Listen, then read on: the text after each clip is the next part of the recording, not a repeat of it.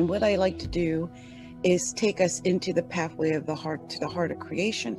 I've done it before, but I really haven't spent a lot of deep time on it because, you know, this is usually people are here just looking for readings, not so much for healing. But I think that the whole world needs healing. I don't think it's just like one person here or there. I think it's an overall thing. If for no other reason than to have a better insight, better discernment, a better understanding, to live in their hearts, and not so much in the mind, because that's tempting to do, right? So I want to really go into that. So the pathway to the heart of creation is the foundation that I use as a sacred soul alignment practitioner. And when we follow the pathway to the heart of creation, there are several things that happen. One, we're engaging our heart, which is where everything begins. And by engaging the heart this way, we're bringing our awareness to the heart, deepening our breath. We're activating the 40,000 neurons in our heart, and we're activating our heart brain. And there is an alignment called the heart brain alignment, which is amazing because our heart and our brain are intrinsically connected. They are. So we're entering into the theta brain state when we do the heart of creation, which is the most optimal state for healing and rewiring the subconscious mind. Because really, it comes down to rewiring your subconscious mind. Our minds are thinking one way or believing one thing, so we're helping to get that mind to its optimal state. Okay, so when we activate compassion or gratitude, when we breathe in the pink light of compassion, I always say the pink light of love, but the pink light of compassion surrounding us, we enter the divine matrix and potentially enter a recently discovered gamma brainwave state, which is referred to as the unifying brainwave state or unity consciousness. So there's a unity consciousness. In this state, we achieve supercognitive enhancement, a calm state of mind, accessing our deepest intuition, which is very important to me as a healer. I can tell you personally, I'm always telling something personal, but I had to separate myself from several people that I care about a great deal. I really thought I was going to date this one guy, but I feel like it was disruptive to my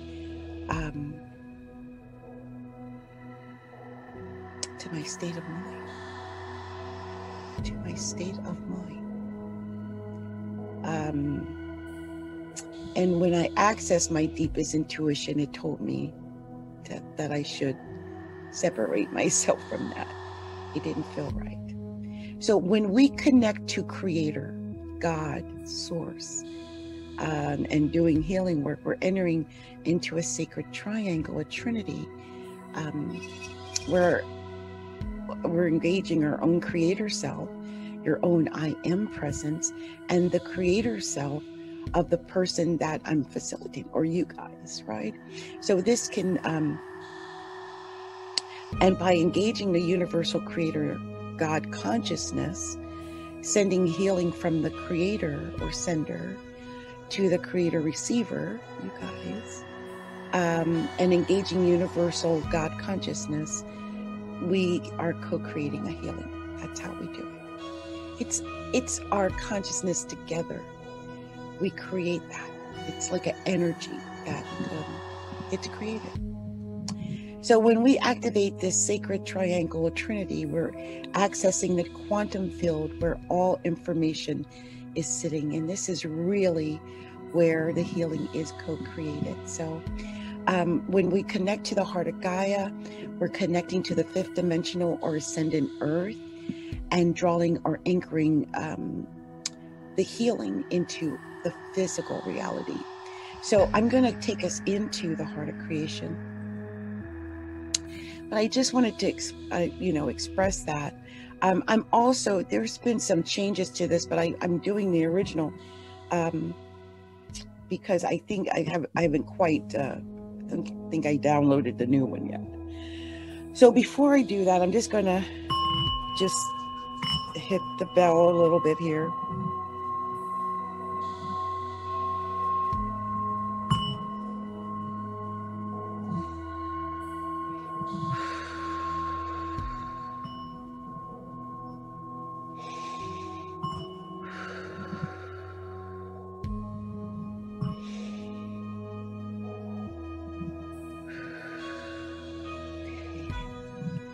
So we're going to be breathing on 5. That is breathe in on 5 and then breathe out on 5. So it'll be 5, 4, 3, 2, 1. Now exhale. 5, 4, 3, 2, 1.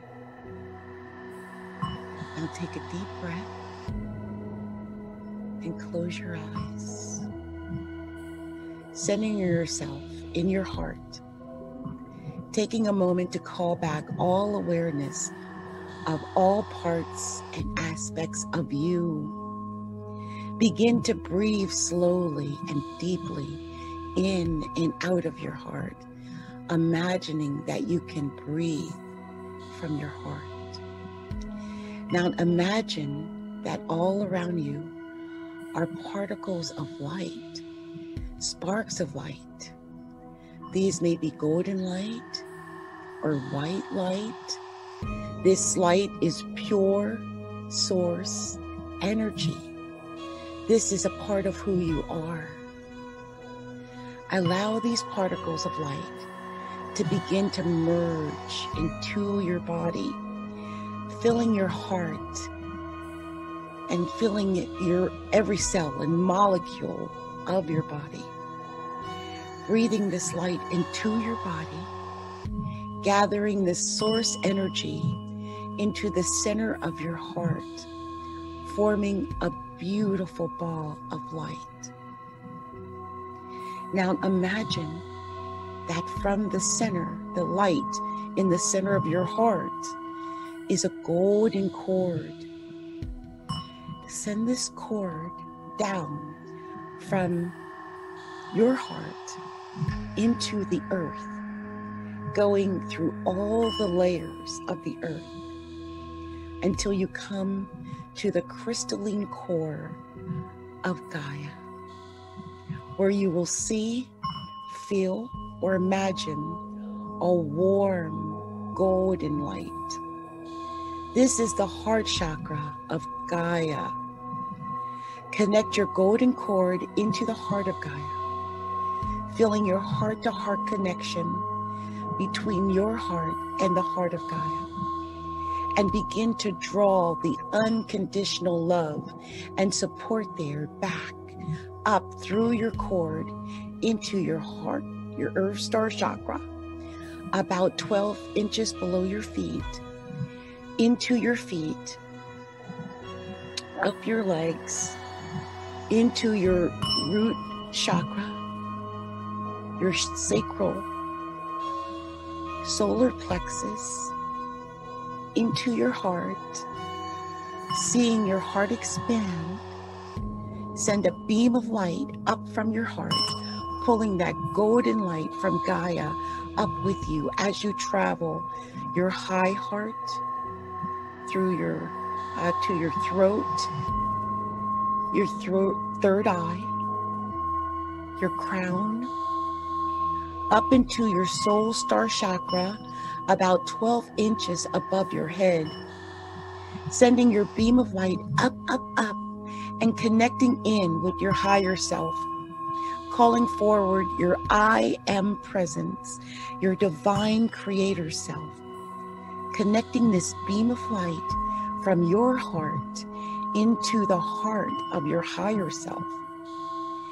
Send your beam of light up, up, up, all the way up, past the universe, past the multiverse, out as far as you can travel until you reach a beautiful iridescent light of the heart of creation. This is the energy of all that is. This is pure creation energy. Connect your beam of light into the heart of creation. Anchor it in there and allow yourself to soak in that pure energy of all that is. Feeling the heart-to-heart connection between your heart and the heart of Creator. Now begin to pull that iridescent light down your beam of light into your soul star, into your crown chakra, into your third eye, your throat, your heart, seeing your heart expand, allowing this beautiful iridescent light flow into your heart, merging with the golden light from Gaia and the pink light of love from your own heart, creating a beautiful iridescent rose gold light. Allowing this light to fill every cell of your body, expanding this light out beyond your physical body, going out 12 feet in all directions, forming a beautiful ball of iridescent rose gold light that you are in the center of. Now witnessing a space in the earth opening up for this ball of light with you inside to drop down, dropping all the way into the heart of Gaia. Anchor yourself in there, feeling the heart-to-heart connection between your heart and the heart of Gaia, and your heart and the heart of Creator. Now take a deep breath.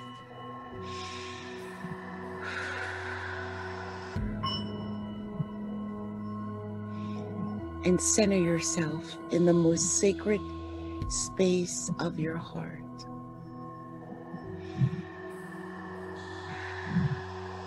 Anchoring us all in the fifth dimensional grid system.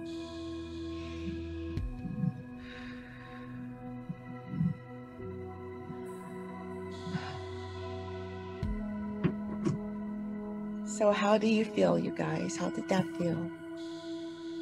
Hope that came out good and that it grounded you the way it felt like it grounded me.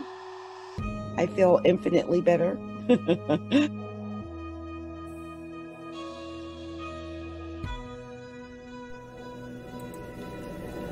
Abundance of the ocean alignment. Universal energy is available to every one of us at all times. And because abundance, like all things, is a form of energy, we can connect into abundance as deep and vast as the ocean, anytime we want. This alignment will allow you to tap into your abundance that is vast and as deep as the ocean. Channel it into your life. This alignment brings in the knowledge and energy that you need to bring abundance and will connect you into the unlimited abundance of the planet.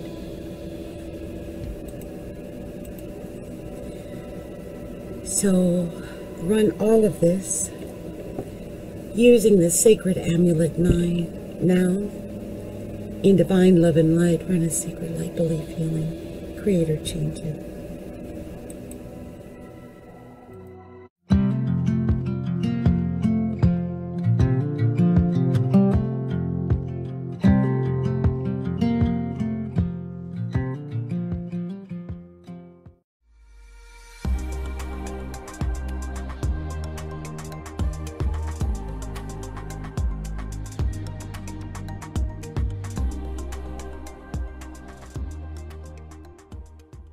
I am going to move on to the sign of Scorpio. And Scorpio, oh my gosh, isn't it Scorpio? I said it's got Mercury retrograde and Scorpio. Right. Yes. We've got Mercury retrograde and Scorpio, and right now we got the moon conjunct that retrograding Mercury. The moon's at 14 degrees. It's right inside of my midheaven. Moon is sitting right up on my midheaven, opposing my own natal moon. My natal moon is at 17 degrees of Taurus. This conjunct my Neptune on my midheaven. So let's see what Divine Spirit wants to tell Taurus. So Divine Spirit, show me clearly. Taurus, Scorpio. Some Scorpios might be dealing with a Taurus, really. What are we sharing with the sign of Scorpio? Show me clearly. What are we sharing with Scorpio? Whoa. Scorpio. Wow. Uh-oh. Hey, Scorpio. Let's see. What are we sharing with Scorpio? What are we sharing with Scorpio? Scorpio. Scorpio. I don't know. I had to make a song. Oh, it's Scorpio. Okay. What's this? Yes. Wow, I've seen that twice already now. Let me make sure. I want to make sure it's definitive. Tell me. Make sure I know. Oh, you really let me. Oh, that was amazing. Okay, what else? Show me. Oh, there we go. Ah, Scorpio. I'm going to take these right here, too. I don't know why they came out of my hand, but they did, and therefore I'm going to use them. So, Scorpio, I think some of you Scorpios are really having a lot of influence right now because, well, you know, the sun's about to go into Scorpio. We got Mercury retrograding in Scorpio. We got the moon in Scorpio today. So, Scorpio, you got a lot of influence. And I really think that because of that influence, you know, share whatever it is, whatever you're doing. This is the give to get card. So it's the situation where you might have, or you might just do it because you want to help others in some way. It could be in business. It could be in your private life or your community. I could just see that some Scorpios are helping out, looks like with money, perhaps. Here's the 10 of Staves. I will say this, Scorpio, if you're somebody who's been really worried, like, I've been trying so hard and I'm not getting anywhere. I haven't gotten what I want, you know, because I've been working hard, but not getting my results. Well, the secret to you getting your results will be to give to get. And like, say for instance, if you're online, give away freebies. It'll help with your hard work. I'm serious. Also, if this is about working online, Scorpio, I see here that you're learning a new skill and you might have to go off to learn more skills in order to build up those coins. But you're going to learn this new skill, this new thing that I think is going to help you build your coins, new work related things, like you're learning a new skill. And look at this, 3 of Staves. This is always, to me, it shows, I always think of it as courage, but it's a courage to face the future. Get that sun out in the horizon, that boat sailing off. Like, this is your courage to go forward. Like, I shall go forward. I will not go quietly into the night. I will survive. For today is my Independence Day. Right? Yeah, that. So you might be really feeling that, all up in your feelings about this. Like, today I'm learning my new skill so I can be independent. I don't have to work hard. I'm tired of working all this hard work. I want to be independent. And I know that you might really be going off into the sunset because, look, you got the sun. I got to do it, you guys. You know what I do when I see the sunrise. You win, Scorpio! You win! This is the the I win card. You win, Scorpio. You win. I love it. And what I love about it is that this is your justice to win. Like the scales have been weighed, your karma has been weighed, and we've decided you win. This might have something to do with money. You might be waiting to get a message about money. You might be making decisions about money. That is, because this is a communication about money. So, and it might just be making decisions pertaining to you and maybe a earth sign, maybe. But look, here comes the Hierophant. Here's the Taurus. Maybe dealing with a Taurus, Scorpio. Scorpio is opposite is Taurus, so you could be dealing with a Taurus. Look at that. Hierophant. This could be commitment in relationships, taking, moving in together, making a family together, making a commitment together, doing the traditional thing. That could be it. And again, it could be more learning. Look at that. That's learning. And next was the Queen of Cups. So this is your emotional queen. This is you, Scorpio. Showed up in your own reading, female. You're a female Scorpio. Here you go. You showed up in your own reading. And I love the Queen of Cups. First of all, she's my favorite queen. She is. Because she got her money. She got her throne. She got Patron in her cup. Got her little bird and fishes. She got everything she needs. She's good. Look. And it ended on pure victory. You win. I'm serious. I don't know what the heck you're up to, Scorpio, but you win. Okay? You winning. You winning! At least for the next couple of weeks, you winning. Now, there was a couple of other cards that came out, and I always like to, look at deeper. The first was Queen of Coins. So, Scorpios, again, some Scorpios might be dealing with like a Taurus, a Capricorn, a Virgo, Queen of Coins. It just could have to deal with the fact that this is all about money, like you learning how to be successful with money. Could be making decisions, and it could be about loyalty. But you feel like you have choices, and you got to make decisions about what direction to go in. And this might be bothering you mentally because it's the Two of Swords. Swords is always in the mind. Look, here's that Eight of Swords again. This Eight of Swords is always telling me someone feels like they're bound. But look, here's nothing on his hands. You can get the heck up out of there and go at any time. You're not bound. Not at all. So put an end to that mess. You can win. There's no need for you to be stuck in whatever mire you've been in, because it's time for you to win. So I'm going to take these apart like I like to do. See if there's any message that I might have overlooked. That happens. I sometimes miss things. And I see that there are a few things that we are going to talk about. So let's do that. So you got 2 2s and 2 3s. So I'm going to tell you what those are about. And you also got 2 queens. Amazing that you had these going on. I didn't even realize it. This is why I pull them apart. So let's go ahead and look at what that means, because I really want you to understand the hidden messages that were here. There's 3 here, it looks like. So let's go to 2 first. You had 2 2s.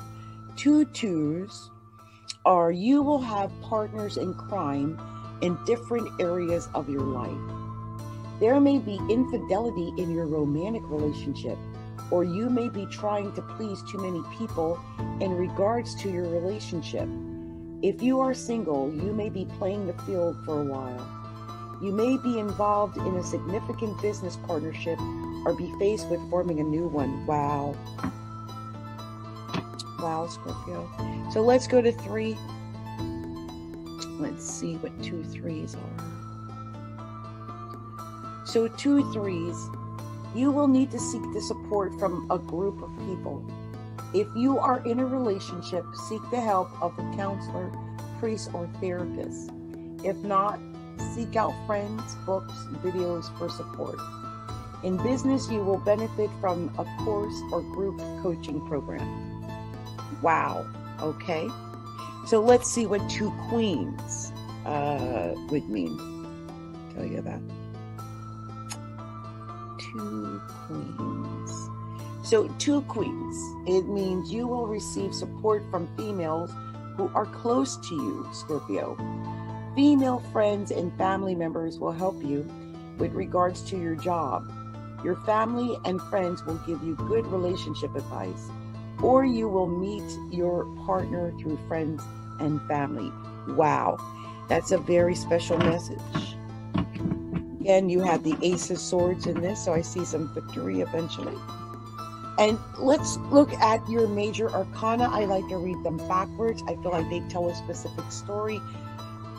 Your story is pretty simple, okay? You win. You win, no doubt about it. You win. You're winning, okay? There's no doubt about it. And yeah, and what I love about this card, I call it the You Win card, is that in any direction it goes, you win. The hands are going out in every direction. So no matter what direction, you win. It's beautiful. And this is your justice, Scorpio. This is your karma. This is your justice. You earned this. You might be dealing with a Taurus, or it might have something to do with your marriage or traditional relationship you're in. But whatever is going on that's been bothering you, you're putting an end to it because you win. Okay? You win. So I'm going to pull a few cards, the romance oracle cards on this, just because I've been doing that tonight. And I want to let you know what it says for that. Let's see.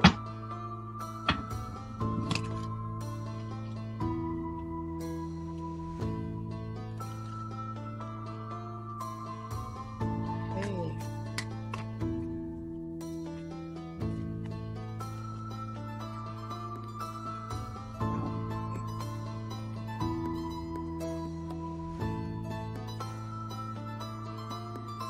So, wow,